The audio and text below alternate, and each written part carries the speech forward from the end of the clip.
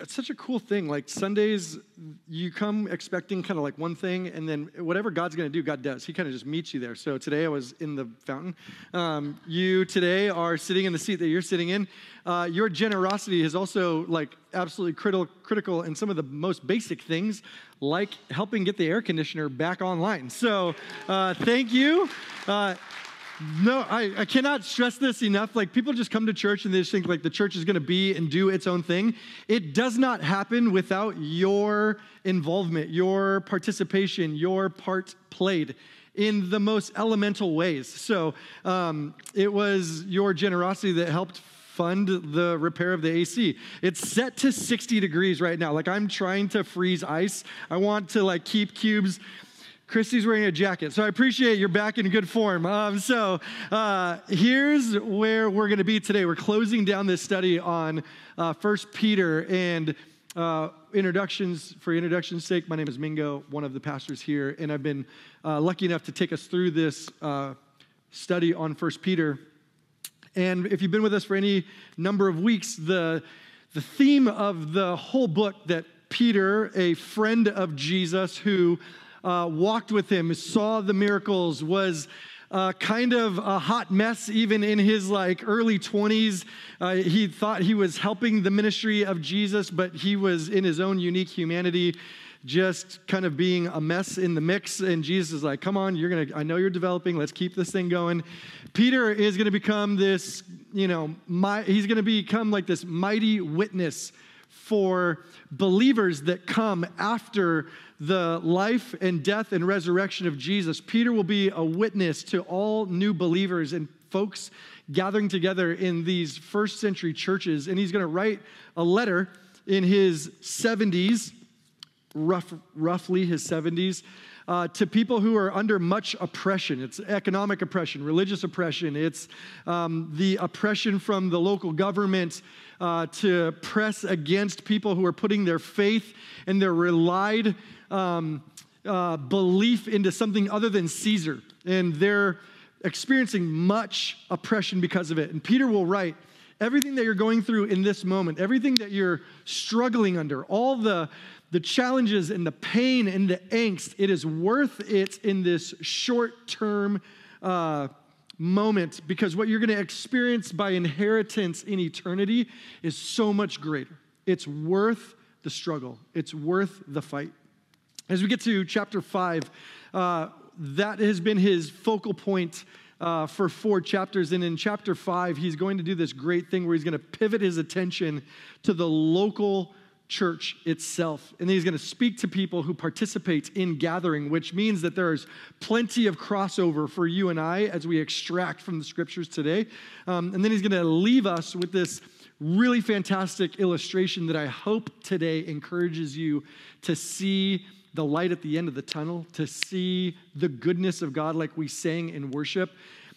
God pursuant of you, despite whatever it is that you have found yourself managing or mitigating in this season. So I'm really thankful that you're here. Thank you for choosing. I know we have AC and it's our bill, not yours. I get it. But like, you are here because God's going to reveal something that you need to have in your heart and in your mind going into the week to come. Yesterday, I was at the beach with my family, like all 5 million other San Diegans, and we were at 15th Street, and uniquely, Bravery, my 12-year-old, our oldest, he is like at that perfect cusp where he is no longer like bouncing around in the whitewater trying to surf. He's like got enough swimming chops that he can make it all the way out to the lineup. And so he's like now with the big boys, right? And he's kind of in the lineup, and I'm having to teach him and show him all of the like kind of like surfer law. There's like rules to the game. I'm like, hey, if there's somebody already on the wave, don't be that kid that's just like mine. And then like that guy's going to come fight me, not you, right? There's like good waves to go for. There's waves to not go for. It's like this really intense in the midst of the moments like mentoring that's happened between me and my 12-year-old. And I realized as he was paddling, he's not like developed that rhythm yet. For the biggest waves that he's going for, he can't quite under his own strength get into them, or he's in the wrong spot, and so he just gets pummeled. And so I was like, hey, Bravery, here's what we're going to do. You're going to paddle ahead of me. You're going to be about 7 or 10 feet ahead of me. I'm going to tell you, start paddling. You're going to have a bunch of guys that are going to feel really overwhelmingly like going for the same wave. I'm going to get in all of their way, and you're going to go. And so I start paddling for this wave, and I'm just like, go, go, go. And I, like, little Billy, sponsored by Rip Curl, is like right here to my left. And then like this dad on a longboard, he's like been there for 100 years on my right. And Bravery's paddling with all of his might, and I know that he still doesn't have what it takes to like get the inertia to kind of get into the wave. And as I bump into him, I give him like that perfect like dad soul, just like, you go, you. And like Billy on this side's like, what are you doing, man? You're messing up my wave. And this dad's just like, I've been there, bro. And I push, and I give Bravery all the extra inertia he needs to get into something that's like, he desires it, but he doesn't have the strength yet to get to it. And I just was thinking, man, this is Peter's chapter 5. He's giving every one of his readers that last, like, I'm going to get you into this, and you're going to freak out when you finally see it for what it's worth. And that's exactly where Bravery was. He came up over the other side. Bravery's been begging me. He's like, Dad, how do I go left? How do I turn on my surfboard? Because he's just been bouncing around in the whitewater. Like, that's not the fullness of the experience of surfing. The fullness is like when you can have open water ahead of you and you're just moving down like this moving motion of water. It's just like it's addicting. And Bravery for the first time is like jamming down the wave as I see like his little head, and he's just like, I did it. And I'm thinking in my head like, man, Peter is looking for this last push.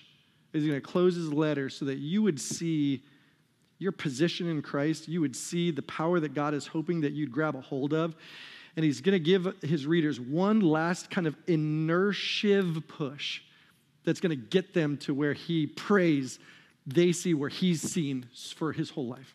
And so as he gets into this, he is going to aim his conversation at the folks who are regularly gathering in church, the people that are committed to one another, the people that are flawed, and there's a lot of friction, and they're bumping into each other's like, versions of church that they want, and he's going to speak over them some things that I think we can absolutely have and hold on to as we kind of craft the culture of what it means to be together in church ourselves. And I want to read it to you, and then I want to extract some of the things from it. It starts off this way, if you've got your Bible, 1 Peter chapter 5. It says, and now a word to you who are elders in the church. I, too, am an elder and a witness to the sufferings of Christ, and I, too, will share in his glory when he is revealed to the whole world. As a fellow elder, I want to appeal to you. Care for the flock that God has entrusted you to. Watch over it willingly, not grudgingly, not for what you'll get out of it, but because you're eager to serve it. Not for what you'll get out of it, but because you are eager to serve God. Verse 3, don't lord it over the people assigned to your care, but lead them by your own good example. Verse 4, and when the great shepherd appears, you'll receive a crown of never-ending glory and honor. Peter's going to aim at the topic of Christian leadership and church leadership. And what I want to petition for you and from you is this idea that he's not speaking to rostered salary church peoples. He's going to actually speak to them in a particular language. He's going to say to the elders in the church, I too am an elder, and he's going to qualify himself. He's saying, I was actually a witness to the actual life of the person of Jesus. So he's actually speaking to a class of people within the local body of believers. I would call them seasoned church folk. They're the people that have been around the block. They're the people that have been to a few services. They're the people who, when the fill in the blanks come on, you probably could fill the blank in before I get there.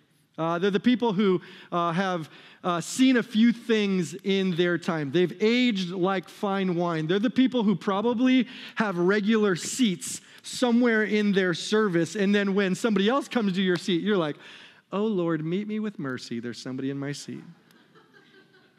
If you sit inside of any one of those kind of qualifications, you would be considered somebody who's seasoned, an elder per se, amongst the people that you're doing church with. And he has a few encouraging words for you if that's you.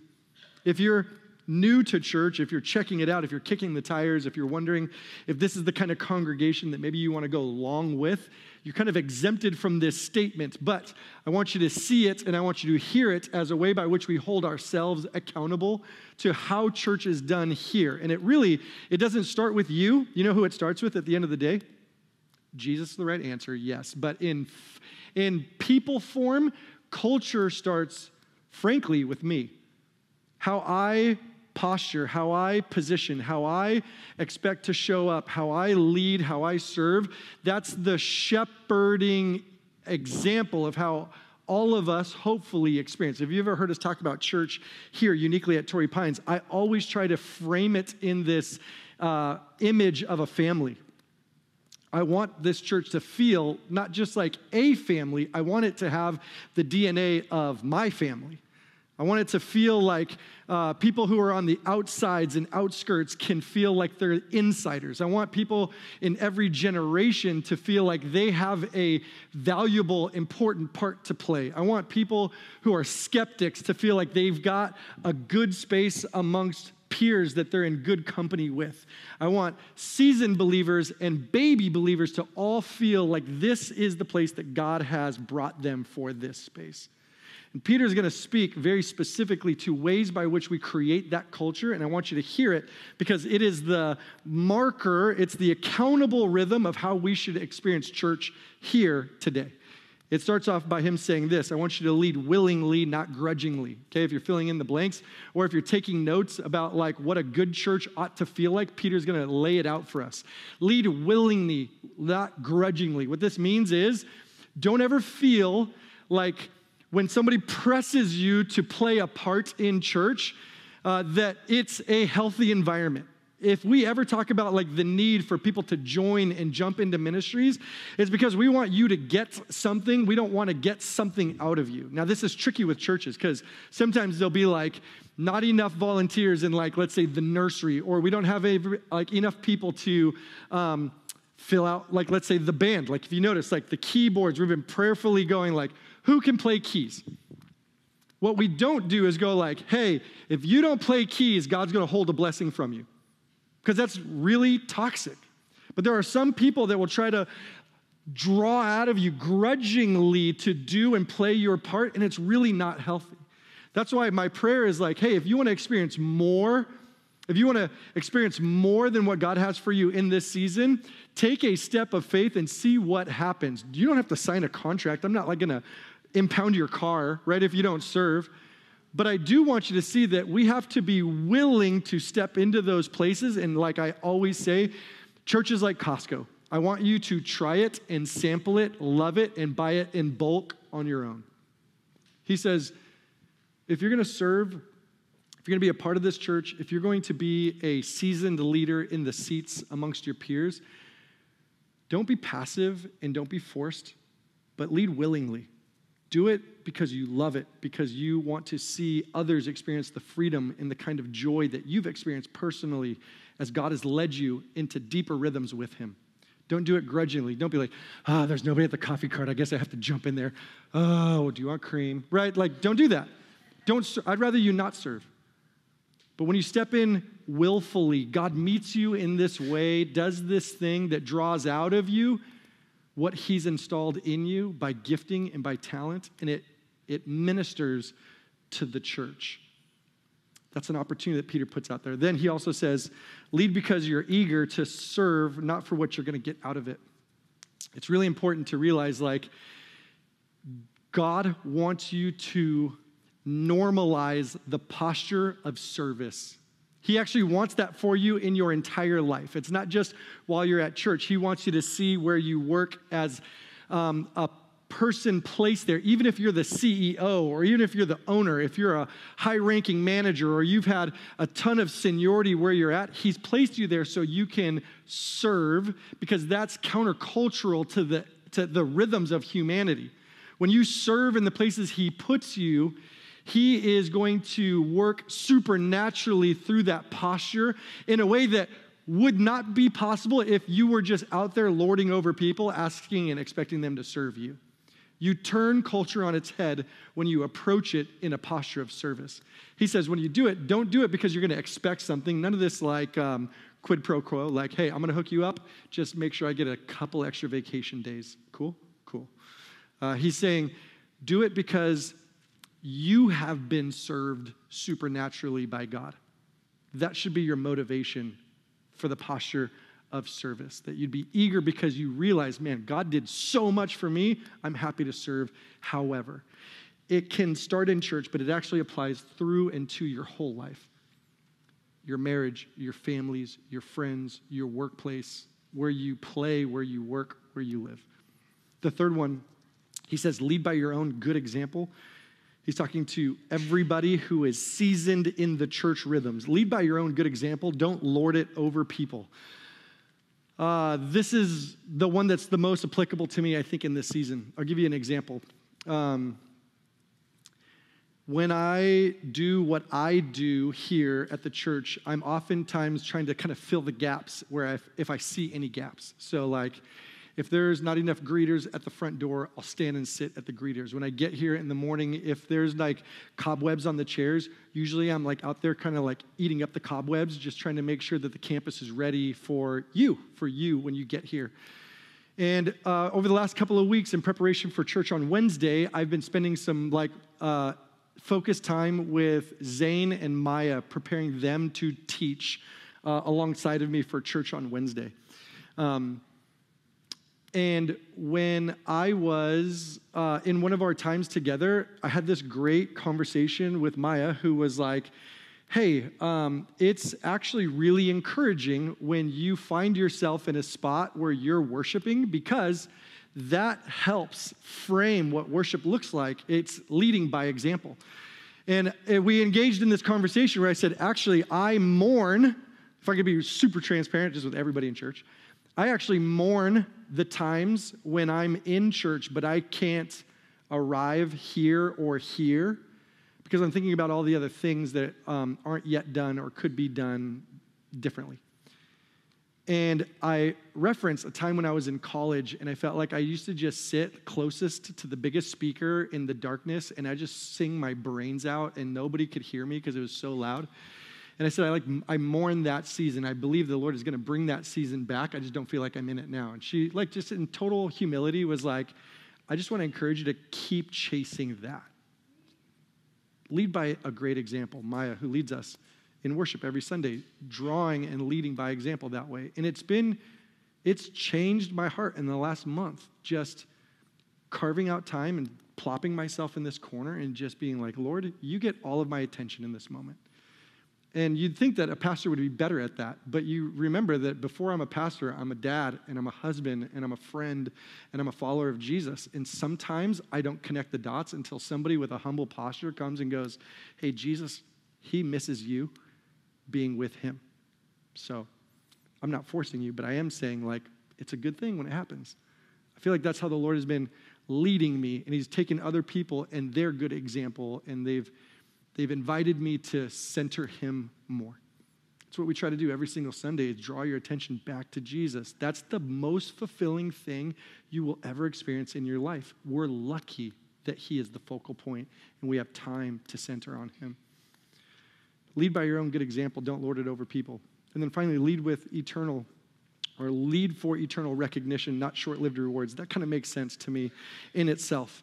He continues, though, and he's going to give like this word to newer or new-ish people, younger or youngish people in the congregation. And he's going to say this: in the same way, you who are younger must accept the authority of the elders, and all of you dress yourselves in humility. And I put this in brackets in my Bible. Feel free if you want to do this yourself. As you relate to one another. As you relate to one another. I paused it right there because that is the assumption for Peter, is that there is this interconnectedness of generations. There is an overlappingness of backgrounds and ethnicities and faith journeys, that you're all doing this together like a great shuffled deck. And he says, as all of you are doing this together, all incorporated, dress yourselves in humility as you relate to one another. The invitation, the thing that you can control, the thing that Peter is giving you the most encouragement for is that you would grab a hold of and you would choose humility. That the posture would be something that you welcome into your life. Because from that embracing of humility, you will have a vantage point, you have a posture to see the most important thing about God, which is God's grace. You can see God-sized grace when you embrace human-sized humility. You follow me here? And he's going to say, as you relate to one another, his assumption is that you're not doing this by yourself. That's the reason why we keep pumping and promoting things like Rooted and groups, young adults, why Church on Wednesday is coming back with a vengeance. It's the reason why Des, every October, will pull together this event called Daddy-Daughter Date Night, because we're trying to create rhythms by which you can dress yourself in humility as you gather together. Remember, this church full of wildly busted people, including me. But we get an opportunity to experience what it looks like to be dressed in that posture of humility if and when we commit to coming together.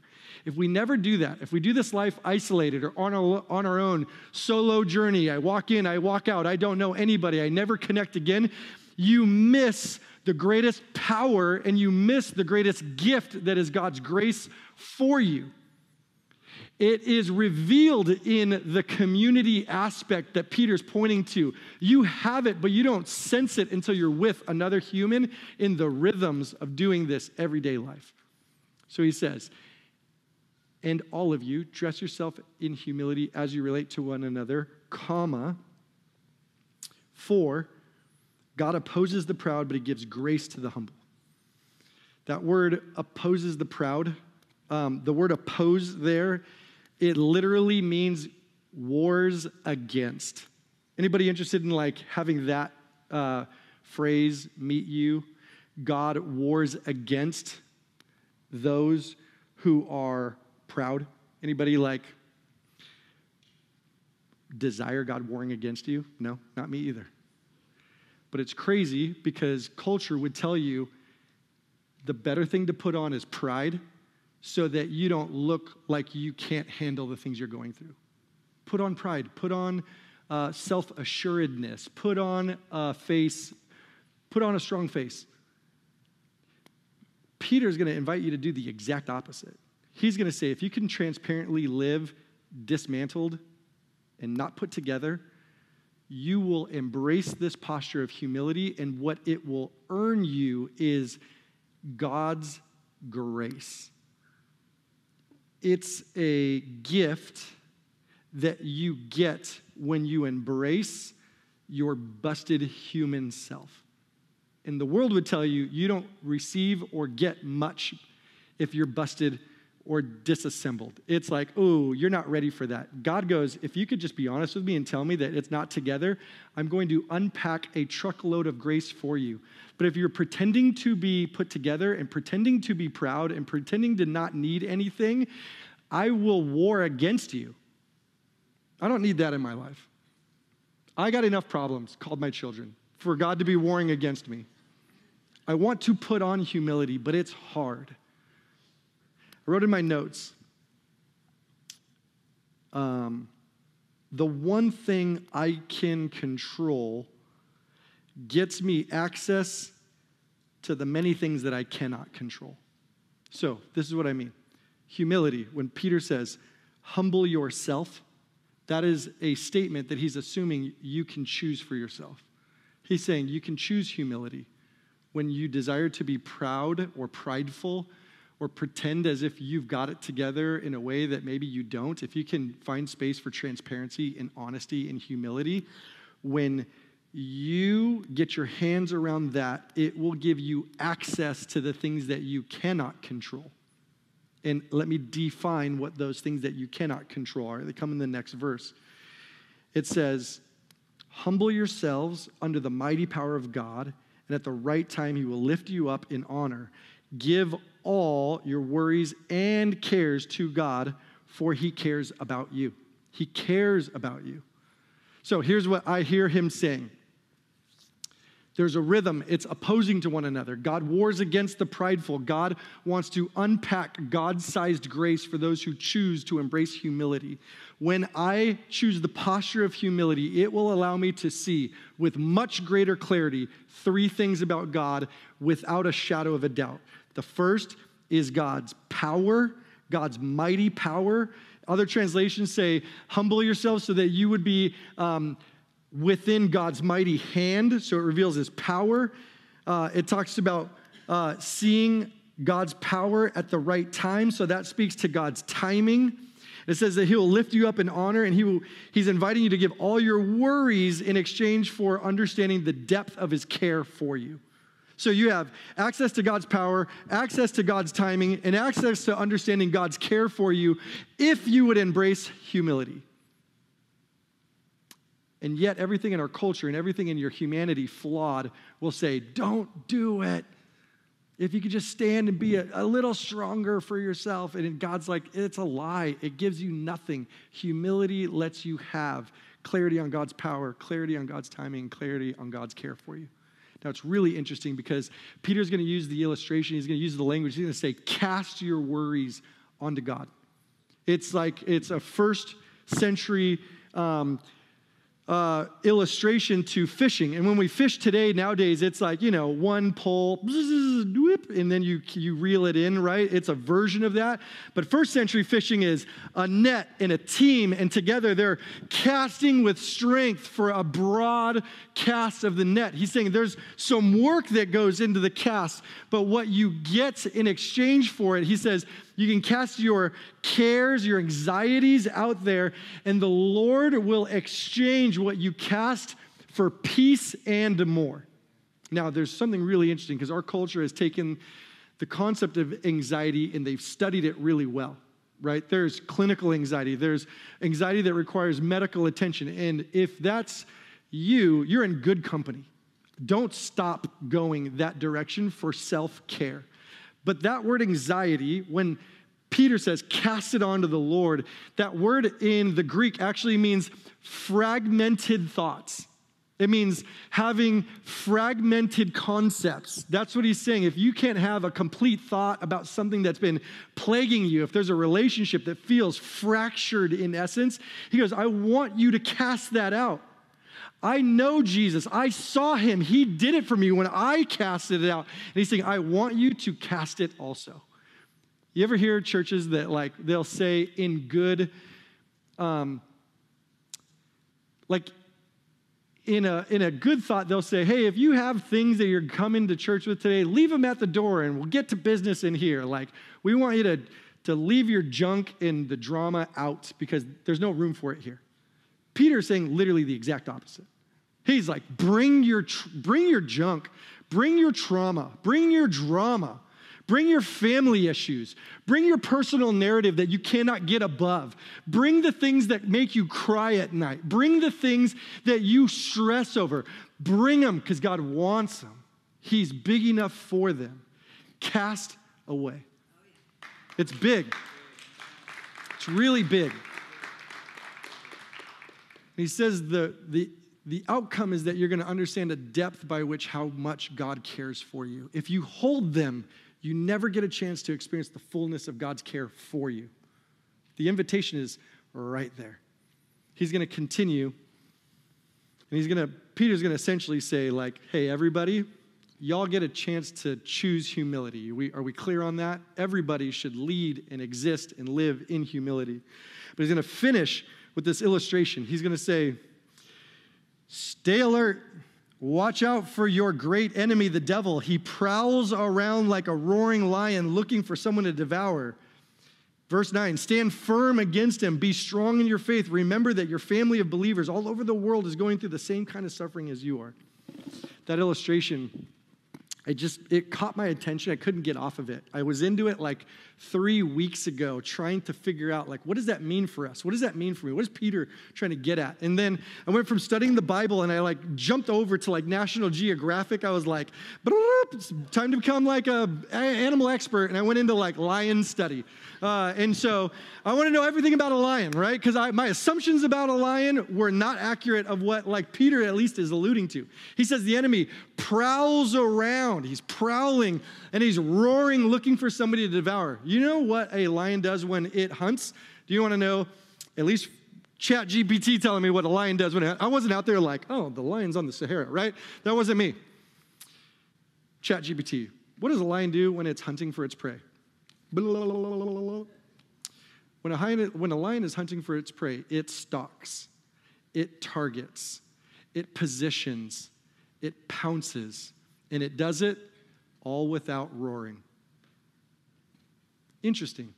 So Peter's telling me the enemy is out there roaming around, roaring, looking to devour you. But you know what he's not actually trying to do? He cannot hunt you. He cannot beat you if Jesus is in you. Do you want to know what a lion roars for? It's very interesting. A lion roars for 3 particular reasons, says ChatGPT. It says that it roars because it's threatened that somebody is coming onto what its perceived territory is. Oh. When you understand more of who Christ is in you, the enemy is threatened.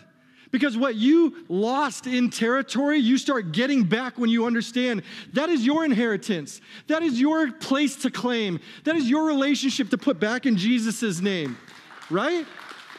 The enemy roars because he doesn't like that you have a confidence in you that is not human, it's supernatural. It's Jesus, and it beats him every time. The enemy starts roaring in here, starts chirping at you in ways that you don't like because he does not like that you are turning the tables on his territory. You want to know else why lions roar? They roar because they do not want to have physical confrontation. They don't want to get into a physical confrontation. Enemy doesn't want to see Jesus in you come alive. You know who you are in Jesus' name, in Jesus' family. He doesn't want that. Because the power that is in you is greater than anything that is out there, including him. Some of us go walking through this life like, man, if Jesus and the enemy were going to get into a battle, I might be the sacrificial lamb in the middle of it. And I don't know if I want that. And God's like, Peter especially, he's like, I've seen it all. I've been the worst version of a human, and God has delivered on his promises through me. The enemy roars because he does not want to get into a confrontation with you. He roars, he gets in your head, he chirps loud because he doesn't want you claiming the promises or the personhood or the identity that God has given you as a gracious gift. Lastly, and it matters, lions roar because they fear losing what they've already trapped or what they've already gotten their hands on. You ever see like the National Geographic footage? They got like some ripped apart like zebra, and they're just like all in it, and the hyenas are all around, you know, and then like they start roaring because they don't want to lose what they've already gotten their hands on. It might be that you are such a prayerful one step away from taking back what the Lord always had for you because you're identifying the strength that God has given you, that the enemy is roaring louder now than he ever has before. Peter is finishing this 5-chapter book by going, don't give the devil more credit in your suffering than he deserves. Who is in you is way beyond your comprehension by strength and grace. He finishes, and I'll just read this. It says, in his kindness, God called you to share in his eternal glory by means of Christ Jesus. So after you have suffered a little while, he will restore, support, and strengthen you, and he will place you on a firm foundation. All the power to him forever. Those promises you cannot skip over. If you're writing and marking in your Bible, these are the things to mark on. They are the promises that Peter points out in Jesus. He will restore. That word restore, it means to mend and to repair. He will support. It means to make stable and place firmly upon. He says he will strengthen you and he will place you on a firm foundation. You know what that firm foundation is? It's not the dream of the job that you wish you could get. It's not the number that you think would be secure for you to have in your bank account. It's not the relationship that you desire. The firm foundation is Jesus himself. And when you choose humility and you come out and you go, I don't have it all together, God goes, that's the kind of posture I need you in to place you on the most firm foundation. His name is Jesus. So the question is, at the end of the day, maybe we can wrap our hearts around this idea that we're being invited to stand firm and receive God's grace. Maybe, if we can walk out with anything in our hands, that we could stand firm, that we can receive God's grace. Peter won't let you walk out without knowing that you cannot do it by yourself. It's impossible. The lion will get its lunch if it can separate out from any pack one. You will become lunch. So be with the community. Dive in. When you feel weak, gather. We have this text thread, me and a few very good friends. And it's so significant, even though it's seemingly insignificant. Anything that comes our way, good, bad, or indifferent, and plenty of memes to follow, it is through this text thread with me and the closest guys in my life. It is how we stand firm when we're in the firefight together. If you don't have it, draw it up. Ask God, bring me the people. Show me in the church where this becomes how I experience you to the fullest. That's why we exist. We're going to close and we're going to sing. We're going to praise God for everything that he's given us in the last 5 chapters. And then my prayer for you is that you would walk out of here stronger, more certain, stable, restored, established, because you surrender and humble yourself. Can I pray for you? Jesus,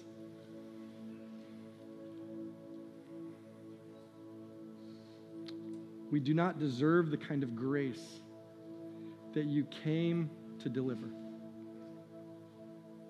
And Lord, I want to hold and I want to grab and I want to own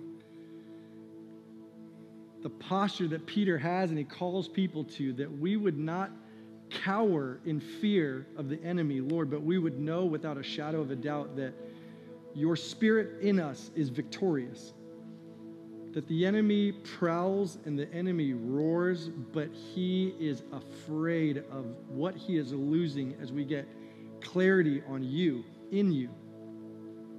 Lord, would you not just be central today, but would you walk with us Monday, Tuesday, Wednesday when we worship together, Thursday when we find ourselves in groups, Friday, Saturday, and then Sunday again.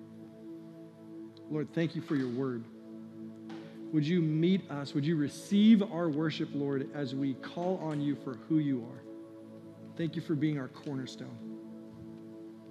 We love you. In Jesus' name I pray. Amen.